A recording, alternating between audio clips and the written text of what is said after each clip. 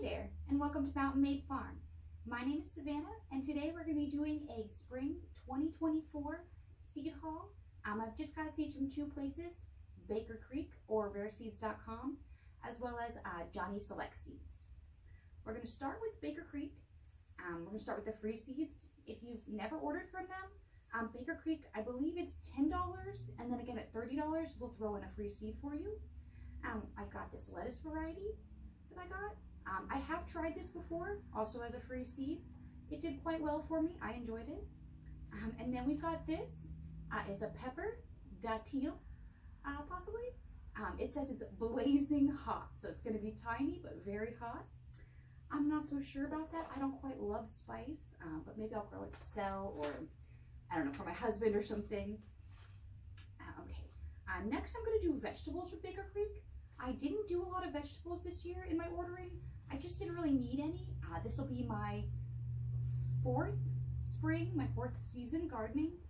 So I've got quite a seed collection as far as vegetables go. I'm wanting to do a lot of more cut flowers, things like that. I dabbled last year, but I want to go way bigger on the flowers this year. So that's mainly, especially the Johnny's order, that's mainly what I'm getting. The vegetables, mostly just filling in holes where I've used up something or I realized I just didn't have something. Okay, so we're going to start with peas.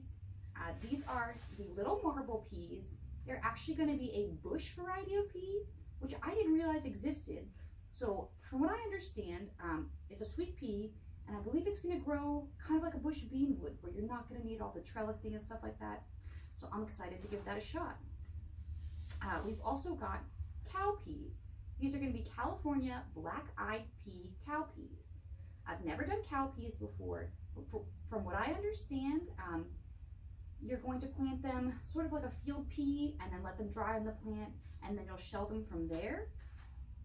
But that's going to be a whole new adventure, so we'll figure that out together. Next up, I've got squash. This is the white scallop squash.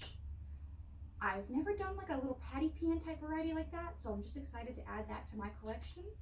Have all the colors and things. Okay, next we're doing broccoli. I ran out of broccoli seeds, so I grabbed some broccoli.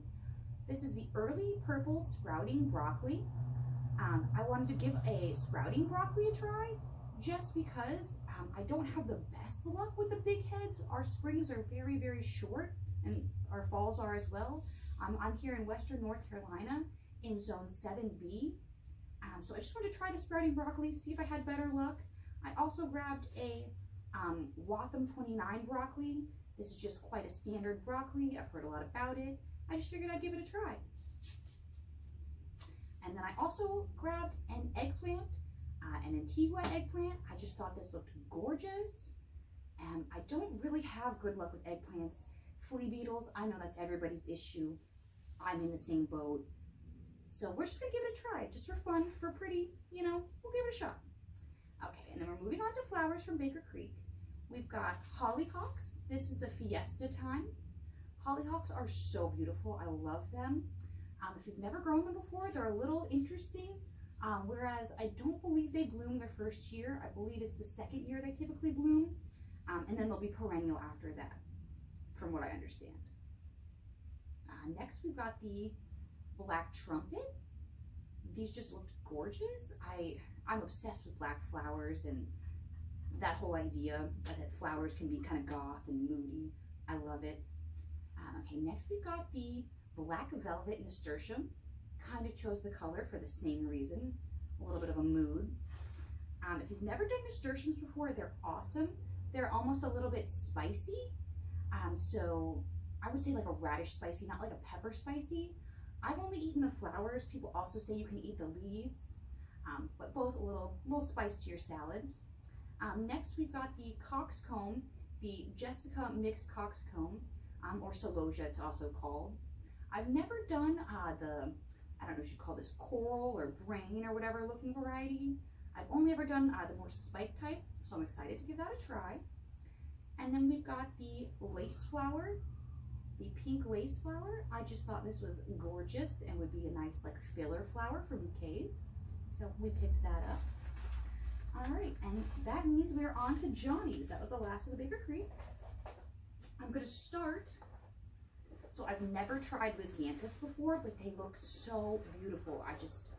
I've got to give it a shot. And I know you need to start them quite early, so I'm trying to be on top of it. So we've got 4 varieties. They're all pelleted, so they come in this pack. You can kind of see it's a little chunky in there. And I open this one up, I'll show you. It's like a little vial type situation, and they're in there, they're pelleted, I believe with maybe clay or something. Just to make it easier to plant, I think they're like very tiny seeds.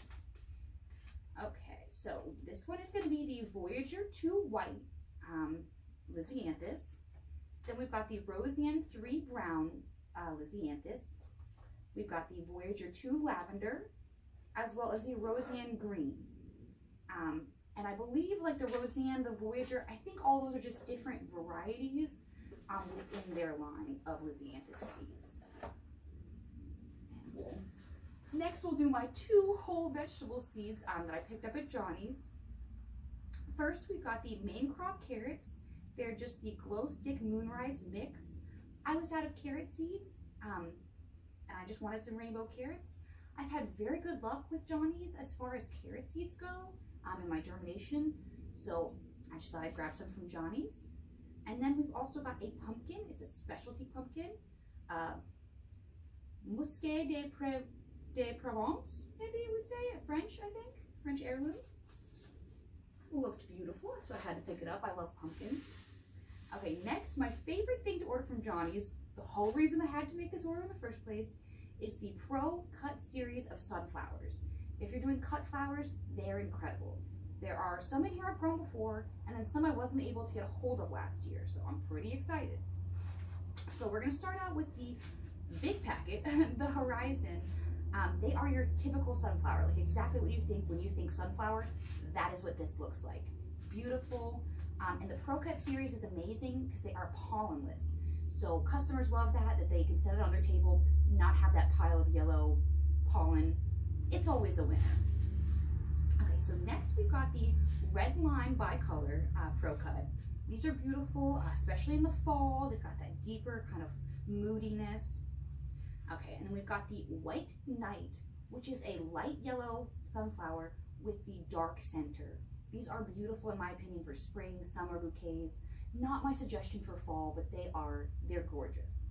And kind of their sibling, I guess you'd say, would be the White Light. So it's gonna have the light petals, but then a light center as well. Again, another great one for like a spring, summer bouquet. Wouldn't be my go-to for fall. Next we've got the Gold Light. I've never grown the Gold Light before, but I'm excited about it.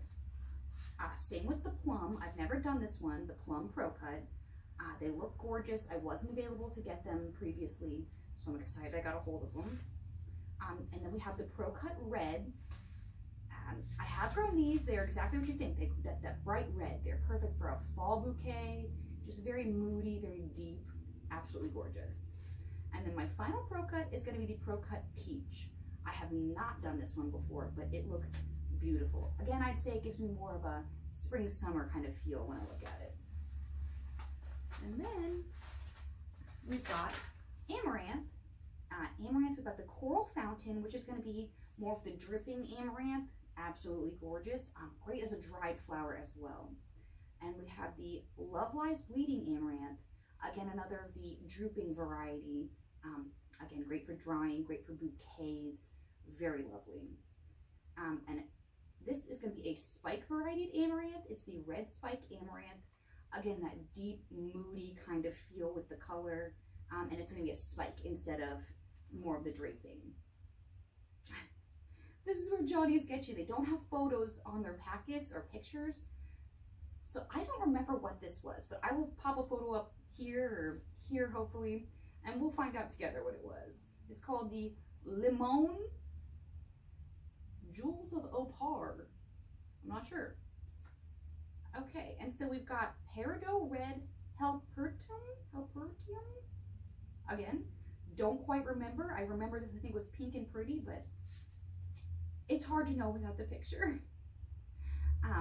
This spring, I'm hoping to do a lot more Snapdragons. So I've got the rocket mix of these hybrid Snapdragons. Should hopefully be beautiful.